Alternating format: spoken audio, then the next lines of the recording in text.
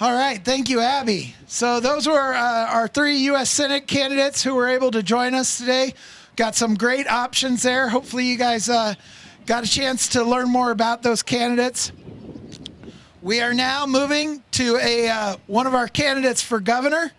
It is State Representative Roz Smith. So Roz, come on up.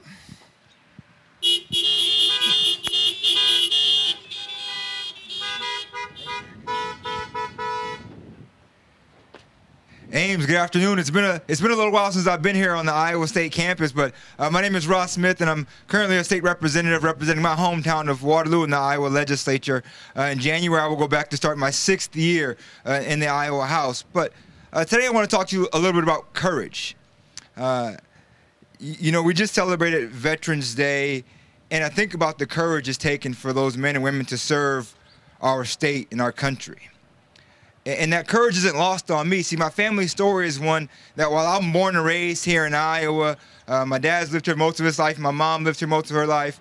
My family story starts from my dad in a little town called Chula, Mississippi. My dad was born there on a sharecropping plantation. The same sharecropping plantation that my grandmother was born on and his great-grandmother was born on. And I think about that day in 1957 when my grandmother couldn't quite make that plantation rent. And she decided that in the middle of the night, she put my dad in the back of a station wagon and they'd leave Mississippi and come to this state up north called Iowa. My dad went on to work for 40+ years at John Deere. But in that moment, I think about the courage that took for my grandmother. I think about that moment, how she reclaimed her power.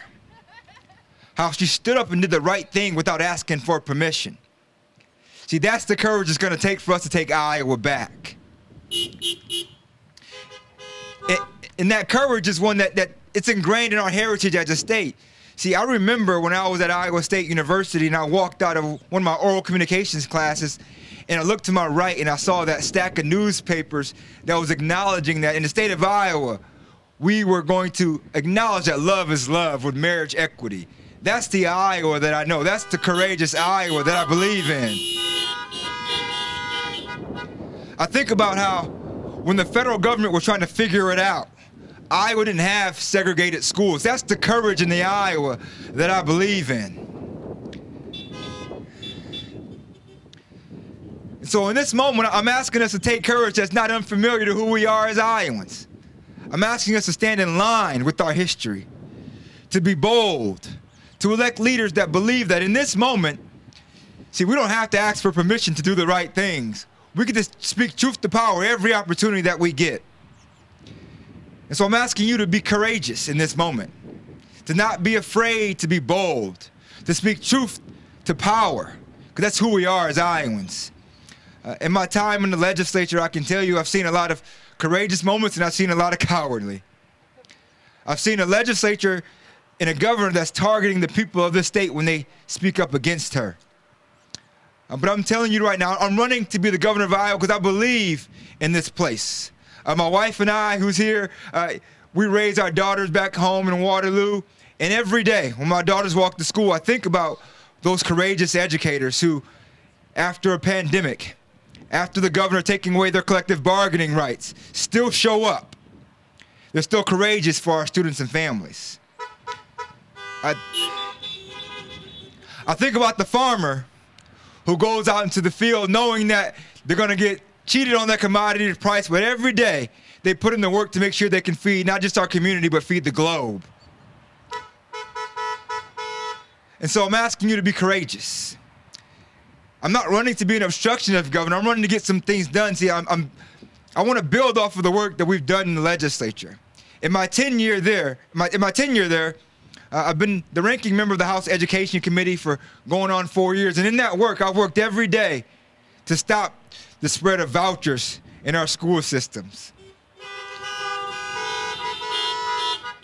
Working every day to make sure that our public dollars go to our public school system, because that's the heritage and history of Iowa. In my time in the legislature, I've been able to build relationships to get some things done. See, as Democrats, it's not enough just for us to get elected and win. We've got to get elected, win, and get some stuff done. That takes relationships. In my time in the legislature, I've been able to work with Republicans to pass the Plan for a Perfect Union. Back in June, in the wake of the murder of George Floyd, we came back for a 2-week special session. I can tell you, it was one of the hardest things we've ever done in this state. It took me meeting with Black Lives Matter and law enforcement, Democrats and Republicans, convening the governor in her office to say, today, we're going to stand up to ban chokeholds in the state of Iowa so that we will never have a George Floyd situation under our watch in this state. That's the courageous Iowa that I believe in. And I'll leave you with this. I'm the son of a pastor. My mom still pastors my church back in Waterloo. And I remember one Easter Sunday when we had some folks that weren't going to come to church. If you know anything about Easter Sunday, you dress to the nines, right? You get your new suit, your new dress, your new clothes, new shoes. And we had some folks in my church congregation that couldn't afford new clothes, and they weren't going to come to church. I remember that Saturday, my mom being on the phone with these folks and saying, no, no, no, no, no. You just come as you are. You see, she didn't want clothes or money to be the thing from stopping people from participating in church. But it's bigger than that. See, money shouldn't stop you from participating in community. And so now at our church, every Easter Sunday we have a new tradition where we wear jeans and a t-shirt. We call it our Come As You Are Sunday. And so I invite you all to come as you are. Be a part of our campaign. See, I don't expect you to be perfect. We don't have to have it all figured out. The expectation is not that you wear a cape. You can leave that at home, right? But show up being prepared to do something. Show up armed with courage, understanding that it's going to take work. But if you're somebody who's not doing anything, you've got to do something. If you're somebody who's doing something, I need you to do a little bit more. And if you're somebody here who's probably doing that little bit more, we need all that you have.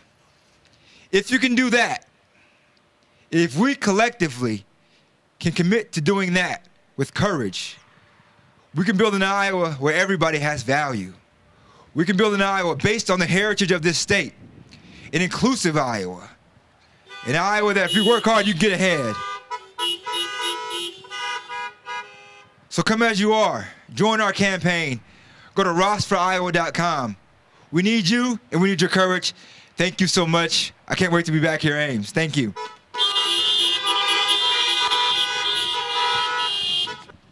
We are going to switch the order up a little bit, and we're going to bring up another governor candidate, Miss Deidre DeJear.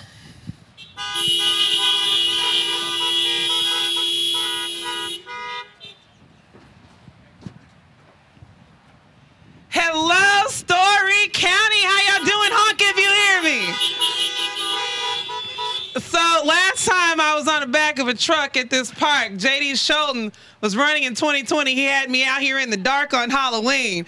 But it was a good experience, and I'm happy to be back. And thinking back on 2020, we didn't get all the wins that we wanted. And I'm standing here before you running for governor because I want to let you know why I'm running. But I also want to let you know that America's not done with Iowa yet. America is not done with Iowa yet. They're not going to count us out. And the reason why I'm running for this office is because I believe in each and every one of you all who are bundled in your cars in this moment in time, because you are showing up during a football game because you believe in what this state is capable of. And your belief in what this state is capable of is not a pipe dream.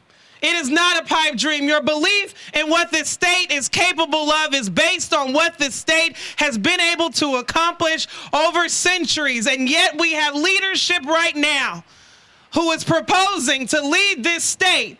Yet we see a great deal of challenges that Iowa is facing, yet she's not standing up to fight for those challenges. And I believe that Iowa's worth more work than policy and politics that is dividing each and every one of us every single day. I believe that this state is capable of so much more, given that we have leadership that, one, believes in you.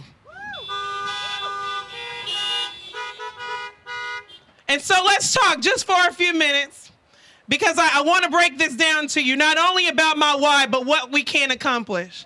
I've been traveling throughout this state, seeing the challenges that everyday Iowans are facing. And it's become more and more apparent to me that our governor is taking us monumental steps back. I want you all to know that what you are asking for is not unreasonable. Some will like to call your ideas, your concepts, your hopes, your dreams for this state to be socialist ideas. I don't know what that means. But what I do know is that your request for access to affordable health care is not an unreasonable request. It's reasonable.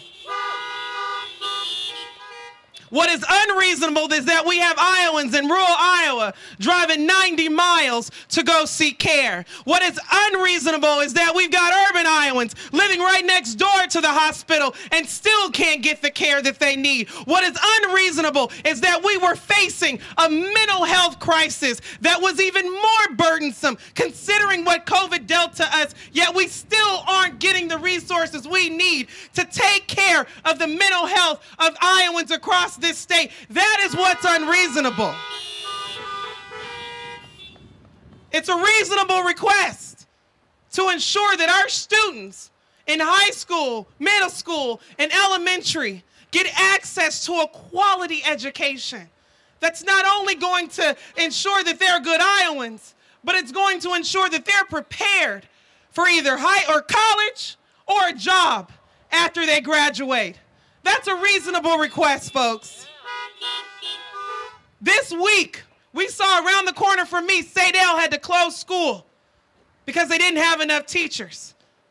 We saw this week in Cedar Rapids, 250 jobs for educators open.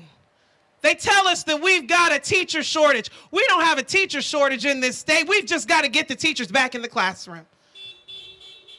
And the way that we do that, folks, is not only funding education, but the other way that we do that is to restore the educators' bargaining rights in the classroom. When I'm in Western Iowa, they're talking about losing their teachers to Nebraska.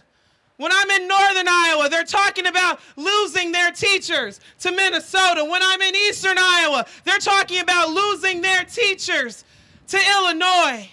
Our teachers are valuable assets to our community, and the time has come that we show them their worth. You know, we have a governor that's taken our municipalities and our counties' authority in local control. No more, folks. No more. No more. And so as I stand here today, thinking about education, I was first introduced to this state through the Iowa Basic Skills Test. And that Iowa Basic Skills Test was a testament of what this state was capable of. We were once #1 in education. Now, depending upon the list, we're 18, 19, 20, 21. It's a reasonable request for us to get back to #1. We also see challenges with our workforce. We have a worker shortage. We have a skills gap. You know, several months ago, our governor decided to make a unilateral decision. Say we're going to cut off unemployment so people can get back to work. It didn't work. It didn't work. Why? Because this state is in dire need of a comprehensive economic development plan. A comprehensive economic development plan that is going to include our small businesses, our manufacturers, our farmers, and our educational institutions, because everybody has a place in Iowa's economy, and only a comprehensive economic development plan is going to move this state forward. I am going to be that governor that puts our economy first, puts people back to work, and ensures that when they get to work, that they're safe on that job. When they get home, they can put food on their tables, they can pay their rent, and they can also contribute to their communities, because that is a reasonable request. And I'll end on this, because it's getting cold up here. You know, we as Democrats sometimes, when we don't get all the wins that we want, we kind of put our head down and we get disappointed because we put everything into each and every one of the elections that we're a part of. We put our hearts and our souls on the line Sometimes we lose friends in the process because we care so much. But now is the moment, folks, where I'm going to ask each and every one of you all to dig deep. And I know every election cycle we say, this is a critical election. But folks, this is a critical election. It is. We have an opportunity to not only elect a governor, a senator, and 4 Congress folks throughout this entire state and all of our down ballot races and all of our statewide office, we have an opportunity to elect folks who are going to best represent the values of Iowans. And I know we didn't get all the wins that we wanted in 2018. I know we didn't get all the wins that we wanted in 2020. But what we did get for sure was lessons learned. A lesson learned from 2018. We've got to do better with independents. Only 45% of independents showed up in 2018. There's over 700,000 of them. They're looking for a place to belong. Why not come to the Democratic Party in this state? The party with the big tent. The party that puts a welcome mat open for people. Why not come there? But when they come, we've got to be ready, folks. We've got to be ready. And this is what we've got to be ready for. We've got to be ready to fight for common ground. I know we've been fighting to prove a point. I know we've been trying to fix all of the facts that are, or not even the real facts that are out there. I know we've been trying to set the record straight when people say things that aren't right. But in these moments, I'm asking you to just dig a little bit deeper, because in this election cycle, we're going to allow the Republicans to be their authentic selves. We're not in the business of changing them or what they believe in. We're in the business right now of looking independents eye to eye and trying to find that common ground, trying to find that place where we agree. That is what's going to bring them into our party. We also have to do better amongst Democrats. My age group, 24 to 35, less than 50% of them turned out in 2018. And we can do better there. We're the folks that helped get Barack Obama elected. We know how to vote. We know how to vote. Yeah, guess what? You know, my generation is disenchanted with politics. They don't believe it works anymore. They don't believe that politics works within their best interest and their family's interests. We can show them that it can. We can show them that there is possibility for the dreams and the hopes and the pursuit of happiness that's deep within them is possible. We can do that, but we must show them by fighting for that common ground, by building relationships and connecting. This election is possible, folks. Kim Reynolds only won with 50.3% of the vote. That's it. 50.3% of the votes. We know how to make up for those votes. We're the hardworking party, folks, and we're going to get to work in 2022. And I'm going to close with this, because sometimes, you know, we might feel weak. You know, COVID dealt us a number. Sometimes we might be weary. But our founders, Iowa constitutional founders, they saw a moment would come like this where we would need to remind each and every one of us where the true power exists. And so in the Constitution, in Section 2, this is what they told us. All political power is inherent in the people.